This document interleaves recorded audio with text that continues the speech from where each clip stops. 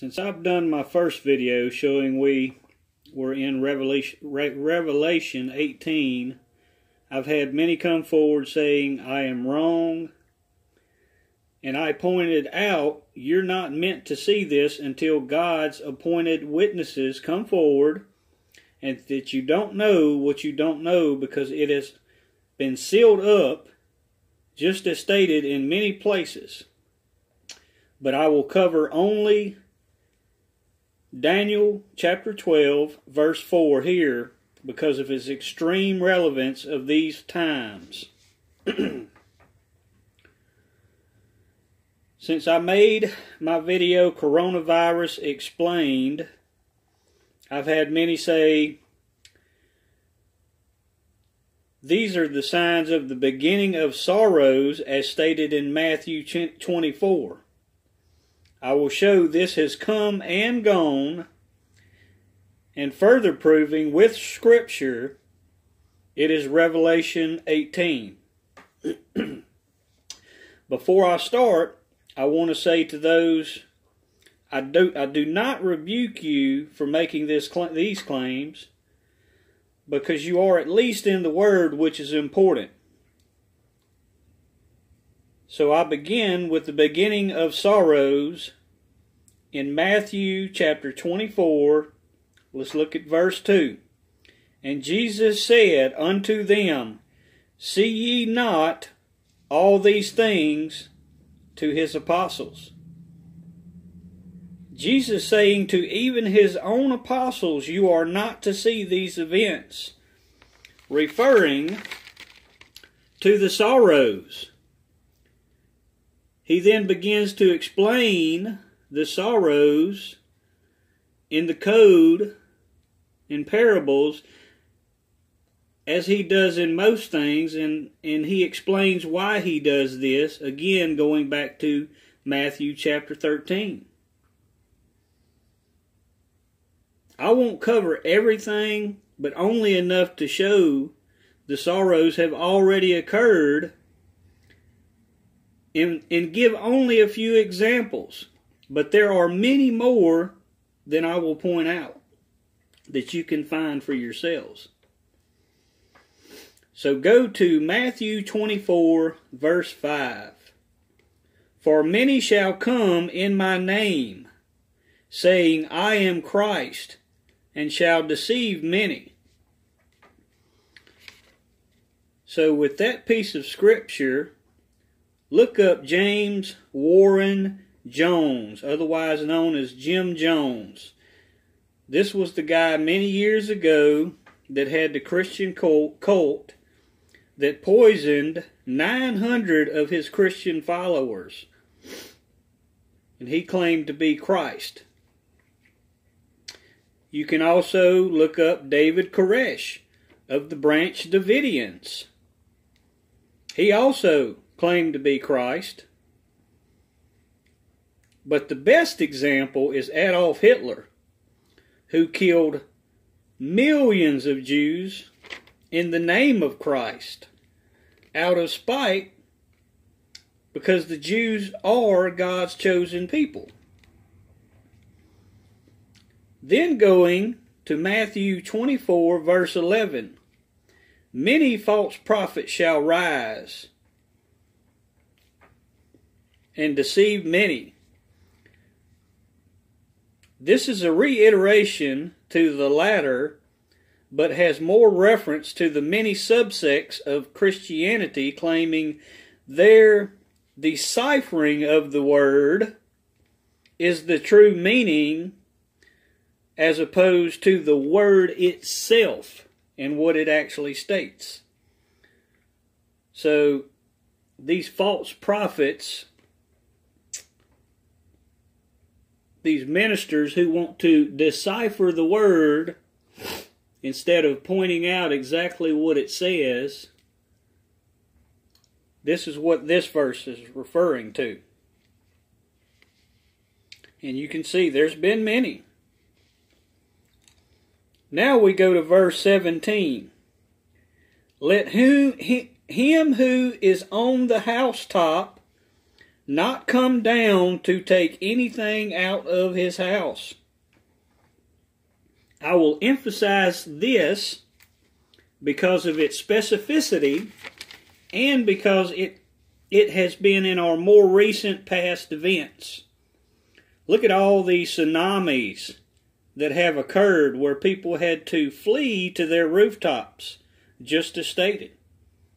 But the main one that I want to point out is Hurricane Katrina from 2005 that made worldwide news of people on the rooftops that couldn't come down and had to be rescued from their rooftops.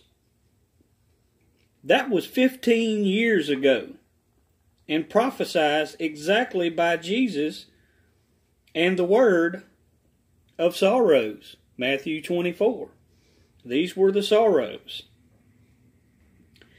If you're still not convinced, let's go to verse 20. But pray ye fight not, be in the winter, neither on the Sabbath day. So take a look to see if this was also foretold. Go back to 1815, when Napoleon was defeated by the French because he marched on them in the winter months. This was one of the biggest wars that had occurred in our history and was one of the sorrows. If that's still not enough, go back as recently as 1945 when Russia defeated Germany because Germany marched on them in the winter. Again, it was foretold. A well-known fact of history, both Napoleon and Hitler were both defeated because of the fact that they attacked in the winter months. Now let's look at attacks on the Sabbath days foretold. Look how many times Israel has been attacked on the Sabbath. Too many times to even count. It has happened so many times that it's literally a part of the Palestinian strategy and other strategy to attack them on the Sabbath. So again, this has all been foretold, and you see the tribulation and things that have occurred with Palestine. They stay in a state of punishment because they continue to act in these ways. So see, all was foretold by the word, and the sorrows have already occurred. Several major volcanic eruptions and earthquakes that also caused tsunamis and fleeing to the rooftops, which brings you back to verse 17. And all of these you can look these up, just the several that have occurred just within the last 100 years. There's been several major cataclysmic earthquakes, tsunamis, and volcanic eruptions just within the last 100 years. And then you might go further and ask about pestilence and famine. I say to you, the bubonic plague of the mid-1300s and the Spanish flu of the early 1900s. Both completely decimated the livestock and the crops, creating famine, and the plagues themselves killed hundreds of millions of people. Not millions, but hundreds of millions. Then there is the entire continent of Africa that has constant plague of diseases like HIV. That's just one, just HIV, that killed 3 million Africans in the year 2001 alone. That's just in that 1 year it killed 3, and that's one plague. in 1 year killed 3 million Africans. Again, all has already happened as prophesied in the sorrows. I want to go to verse 15 now, because it is most important. It says, "When ye therefore shall see the abomination of desolation spoken of by Daniel the prophet stand in the holy place," and then in parentheses, who so readeth, comma, let him understand, colon, close parentheses. There is WHO, World Health Organization, mentioned again. Abomination of desolation of the holy place. So I refer you back to 2 Thessalonians chapter 2 verse 4 that I pointed out in my last video of WHO, World Health Organization, named again. I reiterate, who opposeth and exalts himself against God or object of worship, so that he takes his seat in the temple proclaiming to be God. Now for my grammatical language enemies, I already know you will try, so I will stop you now by pointing out that who is commonly known as an interrogative word, therefore would be followed by interrogation point, otherwise known as a question mark. Neither verses have a question mark, so the only rule that would apply would be that who is used to represent a noun or pronoun and a name. I already covered who, named in 2 Thessalonians 2, verse 14, in my last video, so I will cover Matthew 24, verse 15, naming who. Remember, in this chapter, Jesus is explaining to his apostles that no one, not even they, are to know the signs because they are sealed up, and is explaining that Daniel, the chosen prophet of his time, was even told to seal these words because whoso readeth. So who studies the scripture also in hopes of learning God's plan.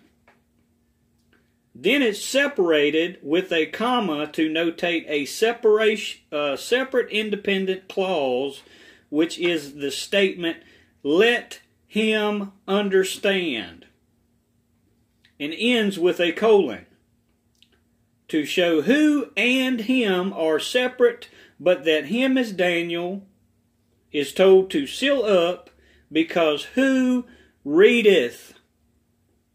So for my grammatic enemies, you see I've been given the wisdom to defeat you. So don't try, don't waste your time. I will now elaborate on Daniel and why he is important and why who is named in Revelation with him, or why who is named in relation to Daniel, and why is also named in Revelation chapter 18. For this I point out Ecclesiastes chapter 1 verse 9. The thing that hath been is that which shall be, and that which is done is that which shall be done, and there is nothing new under the sun. So things that have occurred before will occur again is basically a general understanding of what this means. That what's been done in this, again, you can find this in Luke and in Matthew, and I've pointed this out. It's in several places in the Bible, and I've pointed it out in my other videos. So now, Daniel is known as a prophet of his time because he defeated Satan and his works of his time by exposing them. This is accepted by Jews, Christians, and Muslims, that he is a prophet. Absolute. There's no arguing it. And all three, the Christians, Jews, and Muslims, all agree this is so. And this was so because he defeated Satan. He was God's chosen prophet in his time that defeated Satan's work.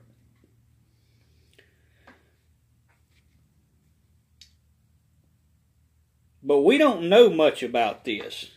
But we have a brief story about this, because it was so sealed up.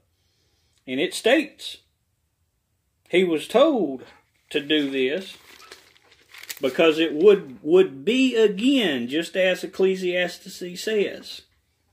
It would be again as it was before, because Satan is always at work. So what do we know of Daniel and his works? The story of King Nebuchadnezzar and the false idol, the fiery furnace, that Daniel exposed was Satan's work. And we also know that it was some type of portal or gate, because an angel appeared in it to protect and save Shadrach, Meshach, and Abednego when they were thrown in and sacrificed to this false god and fiery furnace.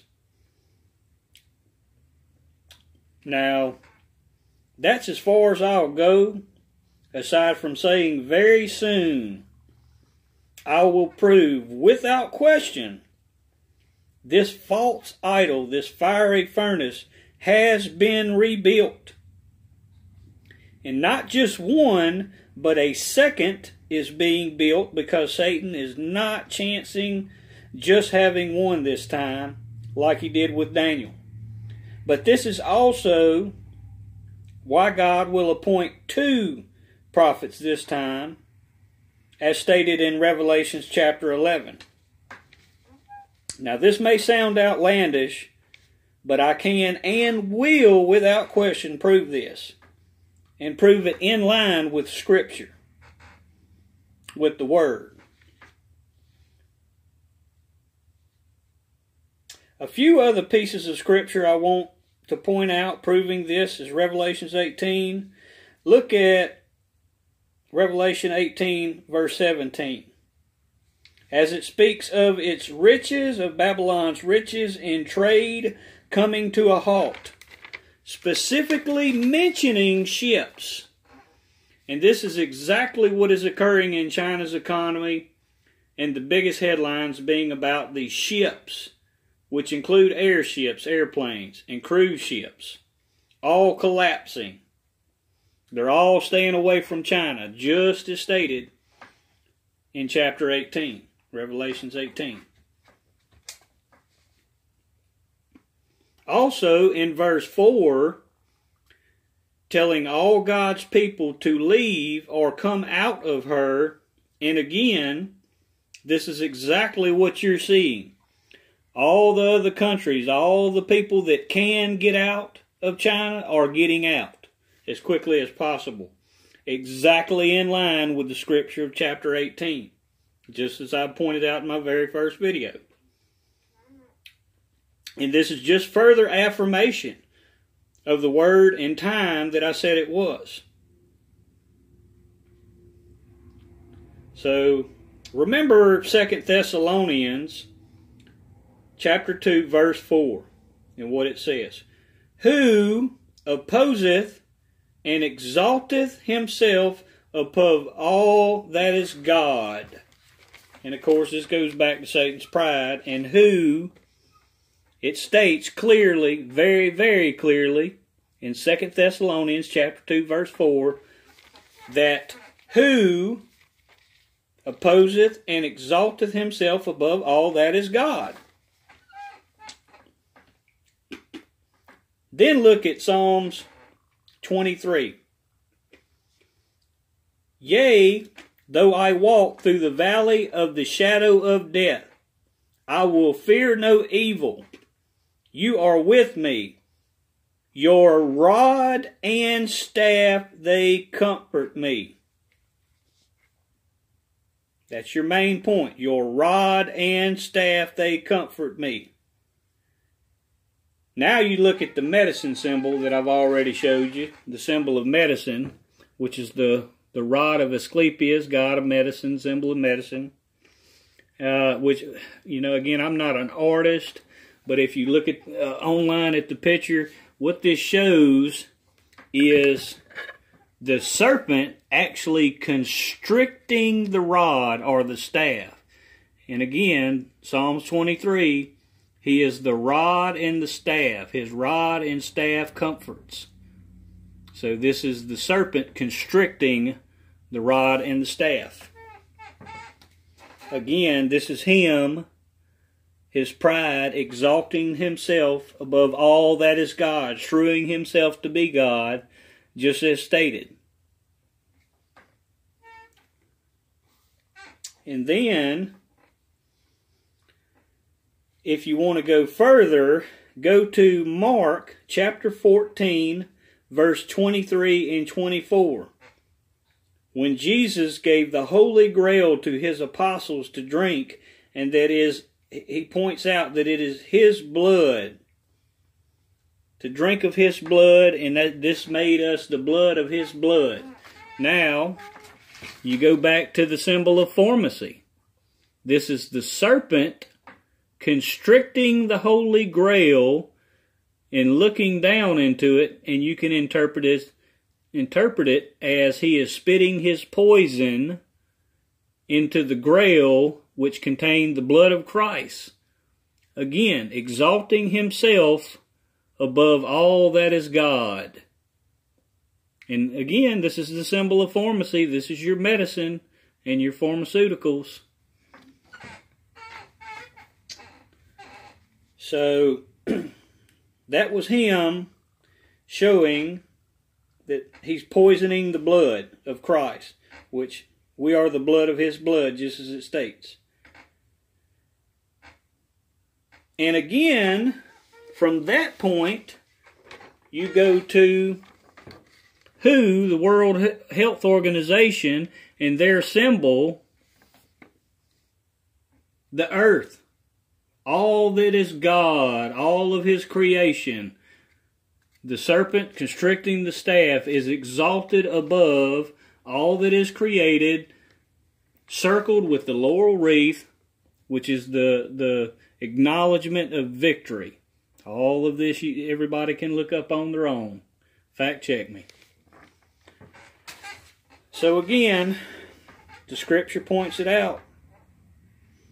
You know, exalting himself above God and above all that is God. But I want to reiterate, you were not meant to know these things until God's chosen time. With that, I say to you, fact check me, look at the scripture, and you will see now the veil is being lifted. And please share this with everyone and stay subscribed, because if you're not entirely convinced yet, you absolutely will be by the next few videos, because they will reveal even more than the others. Things that no one else has ever found in our time. Lost secrets that prove he is the Word, and the Word is with him. I'm going to close this video. Y'all please try to share this with everyone, because I've exposed the World Health Organization. YouTube's desperately trying to block me. They've taken me out of any kind of loops. So again, please share this with everyone. And I want to say God bless you all.